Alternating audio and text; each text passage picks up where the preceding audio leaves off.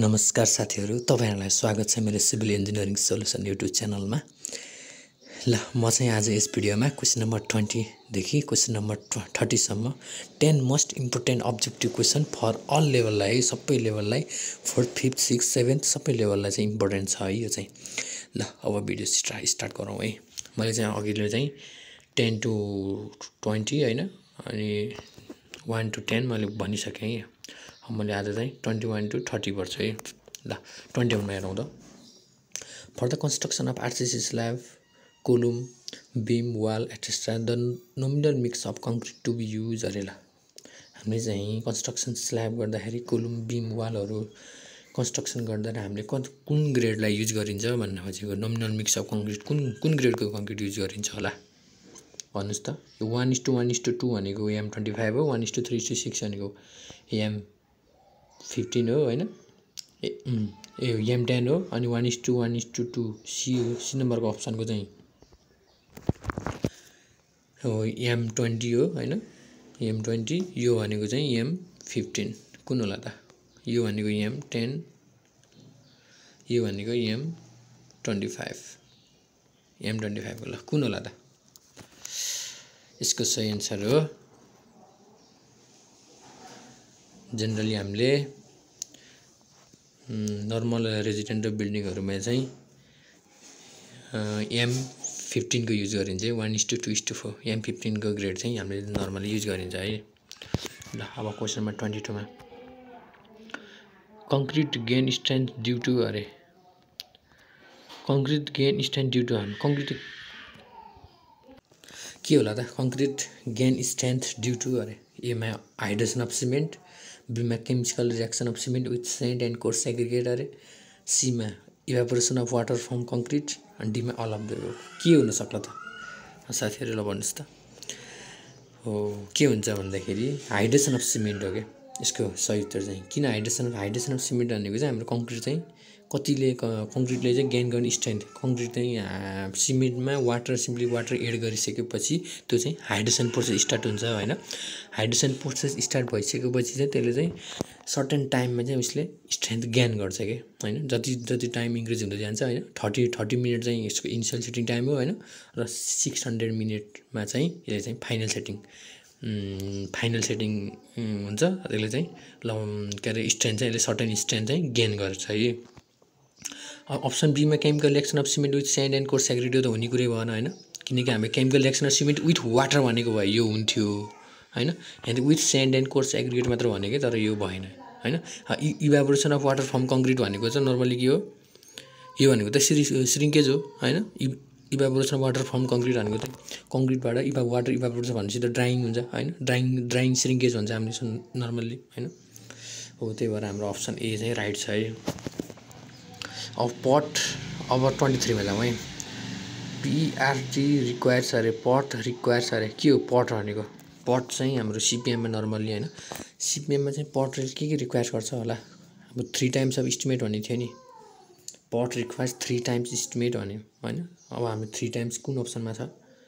Option D मा छ triple time. के छ अरे? अप्टिमिस्टिक, पेसिमिस्टिक र मोस्टली लाइक एस्टिमेट टाइम भन्ने छ है। क्वेशन नम्बर 24 मा हेरौँ है। An agreement which is enforceable by ल अरे।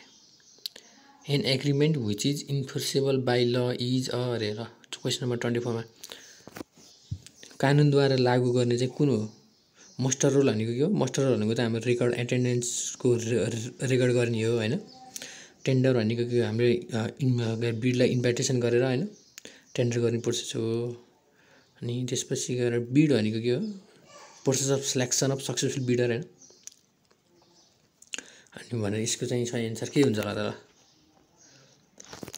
यसको चाहिँ इन्फोर्सेबल बाई हाम्रो कन्ट्र्याक्ट हुन्छ है।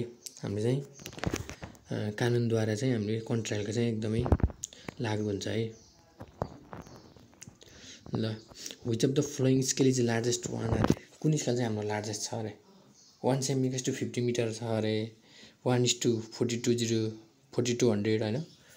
अनि आरएफ = 1 यो आरएफ भनेको रिप्रेजेन्टेटिभ फ्र्याक्सन है।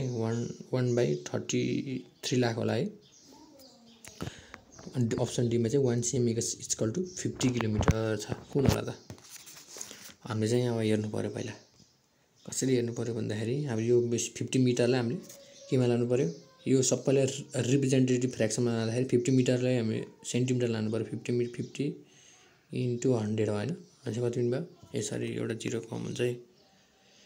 1 भन्नुस् है 1/50 इन्टु 100 भन्यो। यो चाहिँ मिटरमा आयो हैन? 1 सेकेन्ड हामी 50 0 हामीले चाहिँ यसरी हामीले आरएफ को फर्ममा लग्यो है। 1/50 00 भयो हैन? अनि अर्को चाहिँ हामीले 1 यो पनि आरएफ को फर्ममा लाँदाखेरि 1/42 00 हैन? यो भयो।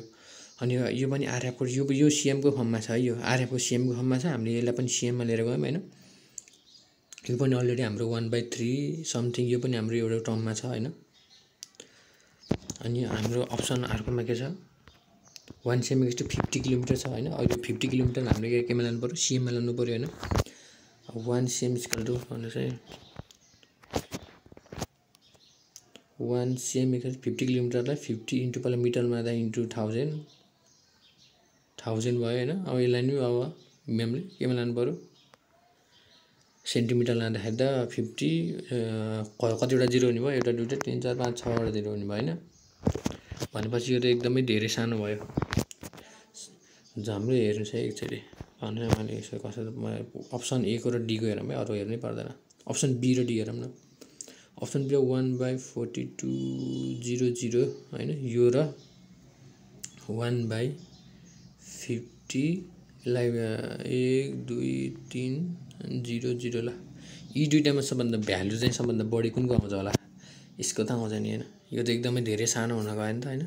हो, त्यही भएर सबभन्दा सानो चाहिँ यही नै छ है। 1:42 100 छ है। यो 50 मिटरको नि 50 मिटरलाई हामीले सेन्टिमिटर लाँदाखेरि 50 100 हुन्छ। यो चाहिँ 42 100 हैन? त्यही भएर उनीहरुले option be is correct answer. Option be is correct answer है। ल अब हामी चाहिँ क्वेशन नम्बर 26 मा जाउँ है। क्वेशन नम्बर 26 ले के भनेछ? The curvature of earth is taken into consideration if the limit of survey is अरे। के हो त कर्वेचर अफ अर्थ भनेको चाहिँ? पहिला जान्नु पर्यो। कर्वेचर अफ अर्थ कर्वेचर भनेको चाहिँ हाम्रो कुनै हाम्रो एरिया चाहिँ प्लेन नभएको हैन? हाम्रो यस्तरी कर्भ टाइपको एरिया भएको हैन? जस्तै हामीले यो ठाउँबाट यो ठाउँमा हामीले सर्वे गर्दै छौं हैन? यसलाई चाहिँ हामीले कर्वेचर अफ अर्थ भनिन्छ हैन? यो हाम्रो यसमा सर्वे गर्न हामीले प्लेन टेबल सर्वे भनिन्छ हैन? यसमा चाहिँ हामीले कर्वेचर अफ अर्थ कन्सिडर गरिदैन हैन? सिम्पली हैन? किनकि हाम्रो यो प्लेन छ एरिया नै हैन? कर्वेचर अफ अर्थ कस्तो ठाउँमा कन्सिडर हुन्छ भन्दा जस्तै हाम्रो यो कर्वेचर कर्भ टाइपको कर्भ आउने ठाउँमा हैन? जुन चाहिँ हाम्रो एरिया चाहिँ कर्भ टाइपको छ भने हामीले चाहिँ कर्वेचर अफ अर्थ कन्सिडर गरिन्छ। हामीले चाहिँ यो कर्वेचर अफ अर्थ कन्सिडर हुनको लागि चाहिँ हाम्रो एरिया चाहिँ 260 किलोमिटर स्क्वायर भन्दा बढी हुनुपर्छ है। योभन्दा बढी भयो भने बल्ल हामीले चाहिँ कर्वेचर अफ अर्थ चाहिँ कन्सिडर गरिन्छ है। ल भनेपछि यसको अप्सन चाहिँ option number D is right है। ल अब चाहिँ 27 मा हेरौँ है। Moisture content of saturated soil equal to अरे। एउटा स्याचुरेटेड सोइल छ मानौ, एउटा सोइल छ हैन? यो सोइलमा चाहिँ टोटली मोइस्चर इन्भल्भ भएको छ हैन? टोटली मोइस्चर इन्भल्भ भएको छ भने यसले चाहिँ कति मोइस्चर टोटली छ भने त हामीले त थ्योरेटिकल हिसाबले त हामीले 100% भन्न पाइयो नि त। टोटली स्याचुरेट छ भने चाहिँ यसलाई 100% त भनियो नि हैन र? हो नि त? हो, यो हाम्रो थ्योरेटिकल कन्सेप्ट चाहिँ हामीले चाहिँ 50% 100% भनिन्छ है।